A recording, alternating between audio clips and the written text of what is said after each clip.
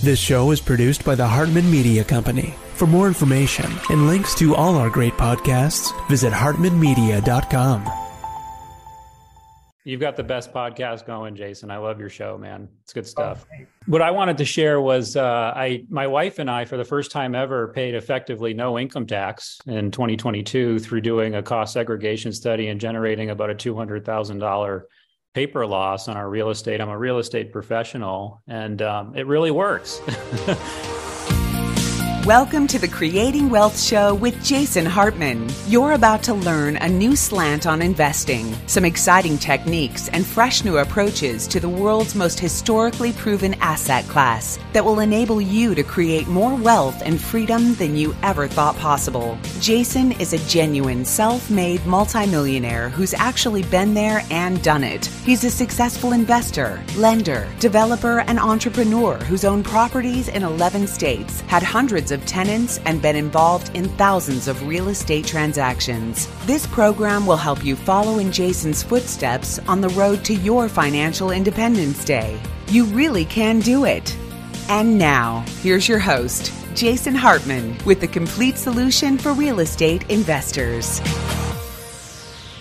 Good day and welcome to episode 1999. One more to the infamous episode 2000. On Wednesday, we'll have that one for you. Okay, so quite a few things to go over today. I am just heading out from Orlando, Florida here. I've been speaking at Rebel Capitalist Live all weekend, and just been a great conference, hanging out with a lot of great speakers, from Simon Black to Robert Kiyosaki to Mike Maloney, Peter Schiff, of course, George Gammon. It's his event.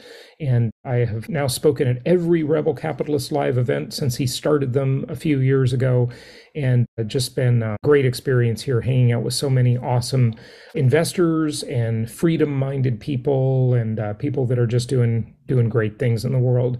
And so I thought I'd share a little bit of my presentation that I did on Saturday here, but also several other things. And let's just go ahead and take a look at those. By the way, I do want to remember to mention a couple of things. Number one, many of you here at the event this weekend at the conference expressed interest in our Collective Mastermind, the mastermind group that I run with George Gammon and Ken Mcelroy and Robert Kiyosaki, who has been with us since the start. We are meeting in Nashville on Thursday, just a couple of days away. I'm going to go home and then get back on a plane, go to Nashville. So kind of a crazy schedule, but we're going to have a fantastic event there. If you are interested in the Collective Mastermind, reach out to us and we'll get you connected and get you all the information on that. One of the things we did do, and I was lobbying for this for the last, maybe year and a half with Ken and George, and they were reluctant to do it, but I finally convinced them to do it, and that is to allow people to attend one event. So you can attend just one event and sample it. It's only a one-time thing, and you can do that for 1/4 of the membership fee. Okay, so that's a good thing. So if you're interested in that, let us know and go to jasonhartman.com. Reach out through your investment counselor, whatever, and we'll be happy to help you with that.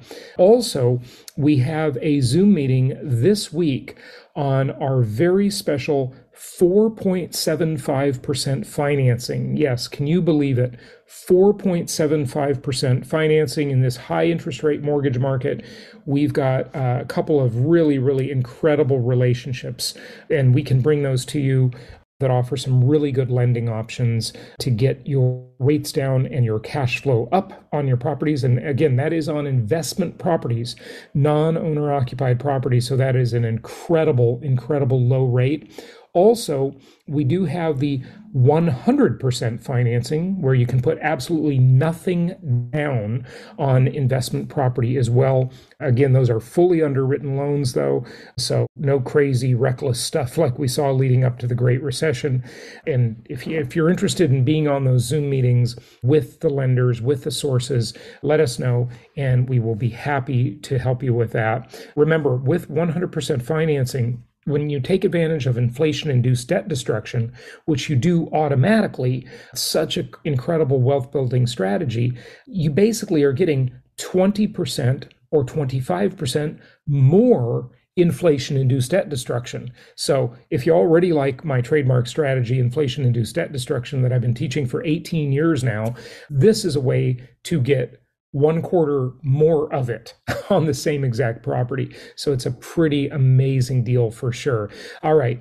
I've mentioned this before and looked at this before, but I just want to remind you of why this is so important. And if you're watching this video on video, of course, we're getting these up a lot faster for you. So I hope that's helpful. I got some good comments on that this weekend. And so you can see the charts and the graphs here. And this just shows you that, again, most of the market now has become brand new builder homes. In terms of buying investment properties now, it is much less likely that you're going to be able to buy a renovated property from a fix and flipper than it is to buy a new property, a new built property, which is great because most of the people want the new builds anyway. Now, they do have a premium on the price, but it just goes to show you how the home flippers, the people that would go out, buy and renovate properties, have such a massive shortage of supply because the market is locked up. It's locked down, locked up, whatever. It's tight as a drum where people just don't want to sell their properties because they have these ultra low mortgage rates. So we'll kind of see what happens here. But again, right now, you basically have a huge share of the market going toward brand new properties, 93% of the market, right? And only 7% of the market available for those renovated properties, those older homes that are fixed up, that are rent ready, but again, just such a small share of the market. And I just wanted to point that out again. And then you look at the average sales price of single family homes, amazingly resilient. I mean, folks, I shared in my speech on Saturday a couple of mortgage payment examples. And tell me, what other asset, what other product, what other consumer product could have a situation where basically the price, and priced in monthly payment, because that's the way people evaluate the price, is based on the payment. What other product could see that payment go from just over $1,000 a month to just over $1,700 a month and still have no flood of inventory, only a relatively small decline in demand, and prices hold up? It's absolutely amazing how resilient the real estate asset is. I mean, what if the new iPhone or the new Samsung Galaxy phone you wanted to buy went up in price by 70%? Would you still buy it? Probably not. You'd probably just keep your old phone for a while, right? What if a car you're looking at went up in price by 70%, almost doubling, right? Would you still buy it? No, you'd probably wait. You'd probably put off the decision. You'd probably say, I can't afford it. I'm just not doing it. And a lot of people said, I can't afford it with housing, as referenced in the Housing Affordability Index, which has plummeted. But what are they going to do? I mean, most people would consider a smartphone and a car pretty necessary in today's world, right? Well, even more necessary than that is a roof over your head. So it's just funny how people sort of fail to understand the way people have to evaluate these decisions and the way the deck is being reshuffled. And I'm going to get to that a little more in a moment. But I wanted to share with you just two quick headlines that are interesting. One is from Housing Wire. It says, home prices inching up despite difficult affordability. Home prices, which are flat to down year over year, are inching up each week now into this year. The data is creating a surprising supply and demand equation. Again, very little supply, decent amount of demand, not as much as before, certainly not the kind of savage housing market we've been in over the past couple of years. But remember the metaphor I've always shared of the sink, right? The faucet represents new listings coming into the market. It's just at a trickle. There's hardly anything new coming on the market. The sink itself, the basin of that sink, represents current inventory of homes on the market. And if you consider a normal market to be a full sink, okay, the sink is only 1/3 full now. Okay, so that's the comparison. We only have about 1/3 of the inventory we need to be considered a normal market. And then you look at the drain and you consider the drain to be the buyer demand. How many properties are being absorbed? How many properties are being purchased, right? Well, the drain is a little clogged. Maybe that drain is 20% clogged. Maybe it's 30% clogged, right? Where properties aren't being absorbed as much because there's not as much demand, but there's no supply loosening, right? And just hardly anything coming on the market. People just unwilling to sell their properties because they've got those low rate mortgages. All right, the next headline, Guild delivers a $37 million loss. Now, this is a mortgage company, right? In the first quarter amid CEO transition, Guild Mortgage continued to face pressures from high mortgage rates and low inventory levels like its peers. So let's just look at the mortgage business for a minute and think about how they feel about the real estate market, these mortgage companies, right? Well, they feel rates are really high, so it's hard to get people to qualify for a loan. It's hard to get people to want a loan. That's true. But also, since inventory is low, buyers can't find a house. Those who are left in the market don't have much to choose from. So they can't find anything. So of course that has reduced activity. It's reduced the volume of sales pretty significantly. And as such, mortgage companies are suffering, along with title companies, real estate companies, and on down the line. So it's just interesting to see how this stuff all plays out. Here's the Housing Affordability Index on the screen. And you can see that housing affordability used to be very high, and it has gone down quite a bit. Now, it's certainly not the lowest it's ever been. It was dramatically lower in the 80s. And until about 1987 or so, you didn't really see any reasonable housing affordability. But guess what? By about 1984, ominous title, read George Orwell's book, 1984, very important book to read. But also coincidentally, remember we had that high inflation of the late 70s and the early 80s. Paul Volcker, the Fed chair, raised interest rates dramatically, so affordability plummeted.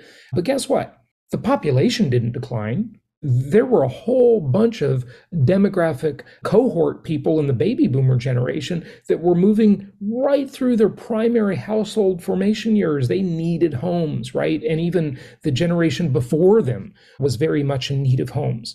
And so these people were doing something. And the rental market boomed during that time that housing affordability was low. So these two are counter-cyclical, and that's what we are going to see. We're in the beginning stages of it, and a lot of the data is very confusing right now because so many new apartments, multifamily apartments have been built, that is sort of skewing these statistics, because most of the rental income statistics you hear are from the multifamily industry. Single family home rental data is not super reliable for many reasons I've mentioned on prior episodes. But overall, remember, you've got to have this lag time always in changes and cycles that is typically about a 2-year lag time. And rents take 2 to 3 years to catch up to prices, and they take much longer to adjust. Why is that? Again, people were crowding around me after my talk on Saturday. I had this big crowd around me. I explained exactly this again. And think about it. If you have a market where sales are really, really hot and homes are selling and every price is beating the next one, right? One house down the street sells and it sells for, $300,000. Then the next one comes along, it sells for $320,000. And the next one after that comes along, it sells for $335,000. And the next one after that, and these might be within the same month or maybe it's the following month. And all of these comps set a new price on top of the old one. That happens very quickly. But if 10 properties in that neighborhood are leased, they usually have 1-year leases on them. And there's only a chance for that owner, that investor, to raise the rent one time each year. So rents move much more slowly than prices move, right? That's why it always has this lag time for the rents to catch up to the prices. And that's exactly what's happening now. So as affordability plummets, it puts massive upward pressure on rents. And you investors who think, gosh, it's so hard to make the numbers work. It's just not as good as it was before. Well, I'll be the first to tell you it's not as good as it was before, of course. But you've got to understand what is happening, what pressures are building in the market, what behaviors will that dictate for buyers, for renters, for mortgages, for all of these other factors in the real estate equation. Okay? All right. And here is a chart of rent inflation. And of course, you saw, look at this, the late 70s, early 80s, massive rent inflation. But then interestingly, when affordability got better, the rents came down. And also there was a lot of supply that hit the market as well. Okay. So you've got your baseline of 0% change, right? And then, we saw rents kind of bop around up and down. We saw them go down again.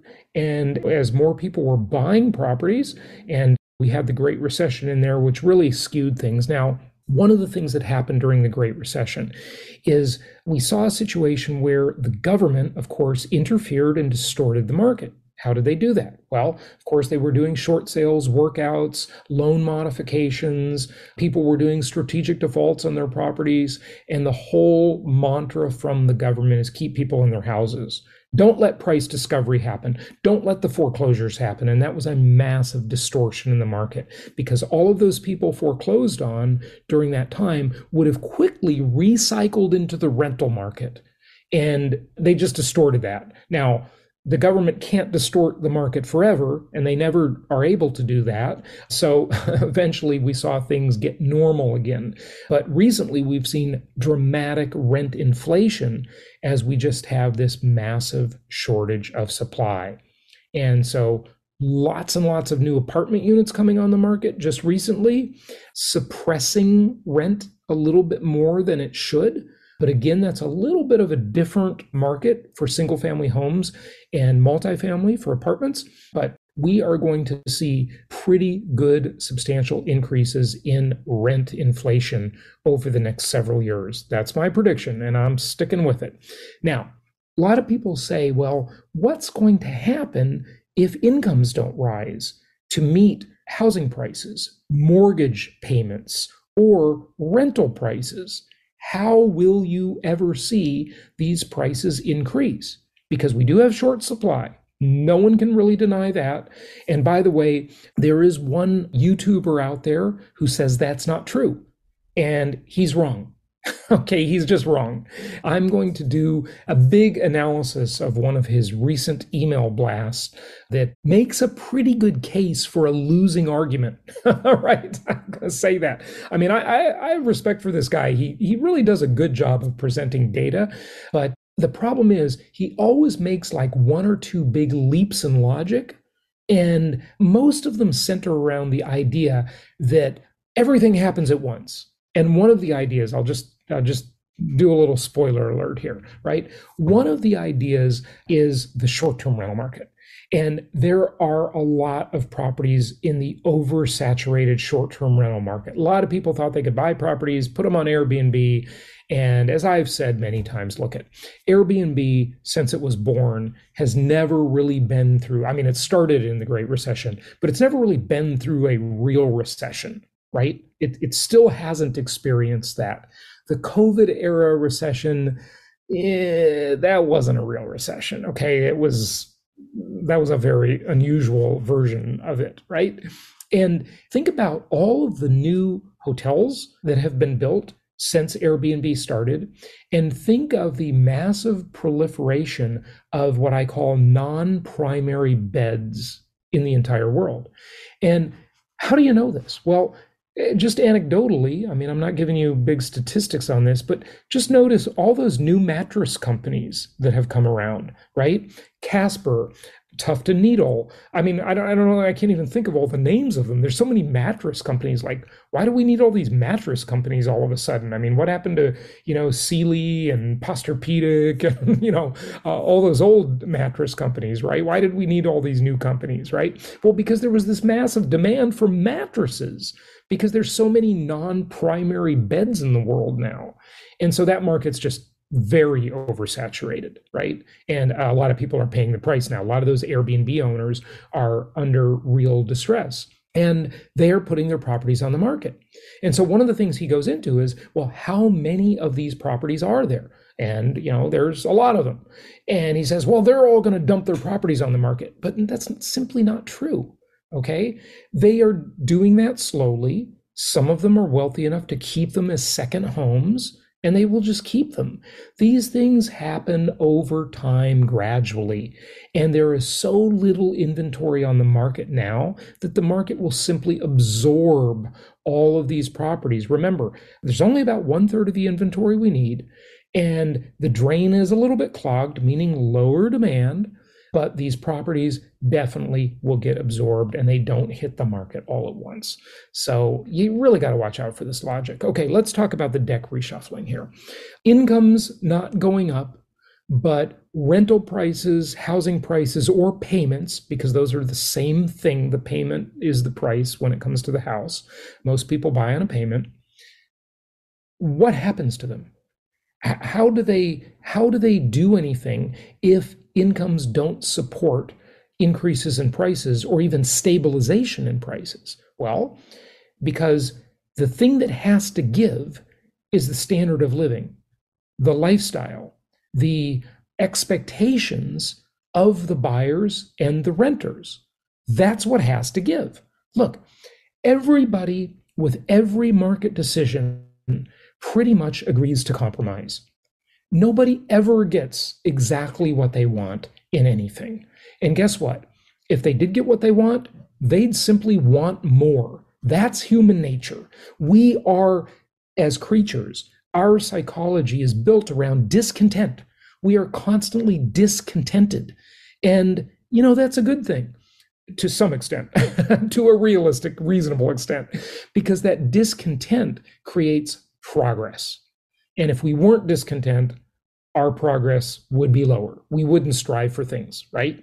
Any of you, if you're listening or watching this and you own a home, right? Or you rent a home, think back to the time when you either purchased or rented your first place. Did you get everything you wanted? Of course you didn't. Of course you wanted more than you got. Right? That's pretty much human nature. Everybody wants, as their first home, they want a big, 4-bedroom, sprawling, beautiful home with a white picket fence and 3,000 or 4,000 square feet, right? That's probably what they wanted.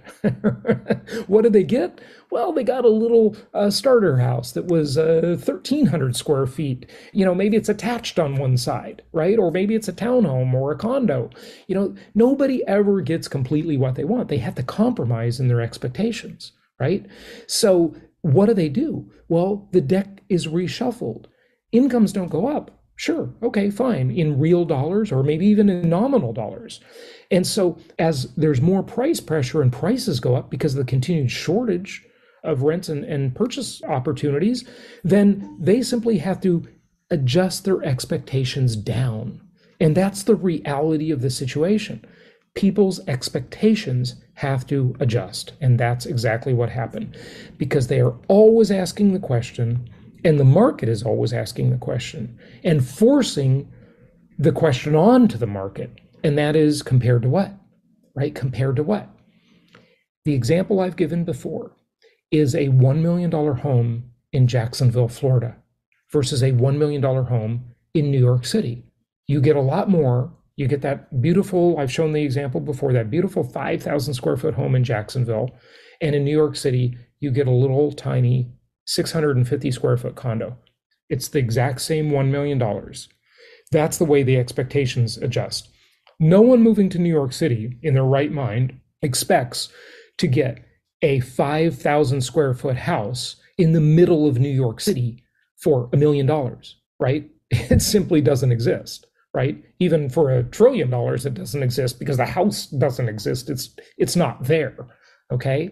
And no one moving to Jacksonville expects to pay $1 million for a little tiny 650 square foot condo, right? So expectations adjust. And that's exactly what happens to the marketplace. The expectations adjust. One last thing I want to leave you with for today, and that is Apple. Okay? So as I'm recording this on an Apple computer, I have Apple computers and I have non-Apple computers. This is the most successful company in the world. And obviously we know that. Many of us use their products.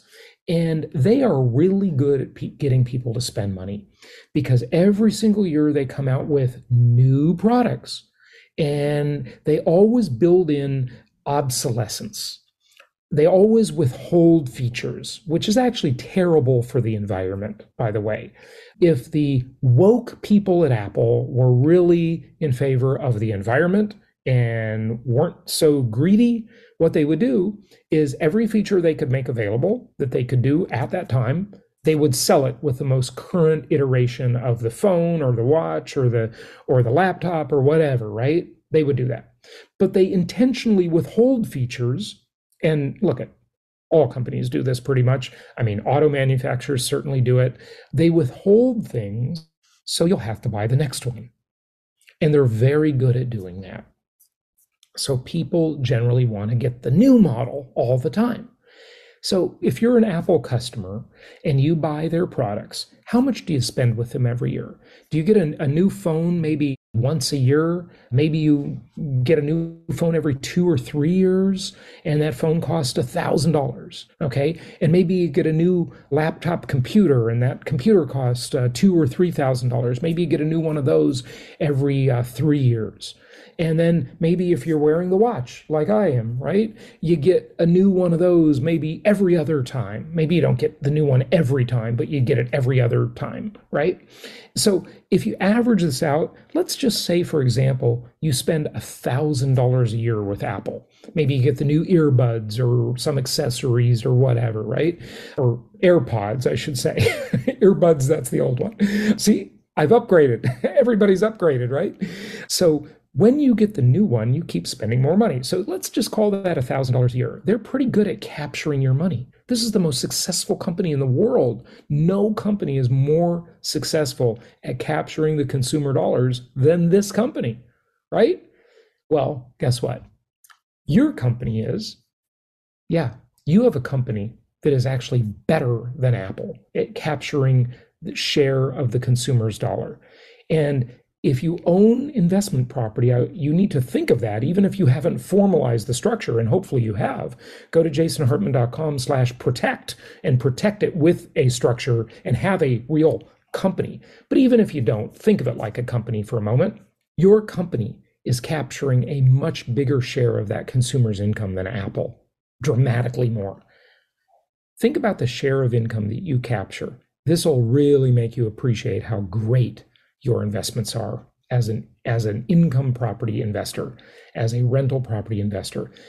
Generally speaking, 33 to 40% of your tenant's income, the person renting your house, the people renting your house, goes toward rent. And in Miami, actually now, 50% in many cases of income goes toward rent. So if you look at that every month, from the beginning of the month to the 12th day of every month, 12 days, that tenant is working to pay you or your company, your business, your rental property business. And, they always talk about the IRS and how you have to work so long every year just to pay the government, right? Well, out of a 365-day year, 40% of that is 146 days. So the first 146 days of every year, your tenant is working to pay you. That is an amazing capture of share of income. Just appreciate how incredibly powerful this investment is. Income property, the most historically proven asset class in the entire world. Income property, the most tax-favored asset class in America. And typically taxes are the single largest expense. Number one, numero uno, highest expense, largest expense in anybody's life. So hopefully that makes you really, really appreciate how incredible this asset class is. All right, next episode is episode 2000. It's a big deal for us. What are we going to do for episode 2000? Well, it's coming up in just a couple of days, so stay tuned, and we'll look forward to seeing you on that episode as well. And until then, happy investing. If you need to reach out to us, do it through jasonhartman.com or 1-800-HARTMAN. If you're in the United States, you can pick up the phone and call us, 1-800-HARTMAN for the U.S.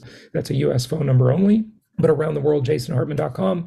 We will look forward to seeing you on the next episode, episode 2000, and happy investing. Thank you so much for listening. Please be sure to subscribe so that you don't miss any episodes. Be sure to check out the show's specific website and our general website, hartmanmedia.com, for appropriate disclaimers and terms of service. Remember that guest opinions are their own, and if you require specific legal or tax advice or advice in any other specialized area, please consult an appropriate professional. And we also very much appreciate you reviewing the show. Please go to iTunes or Stitcher Radio or whatever platform you're using and write a review for the show. We would very much appreciate that. And be sure to make it official and subscribe so you do not miss any episodes. We look forward to seeing you on the next episode.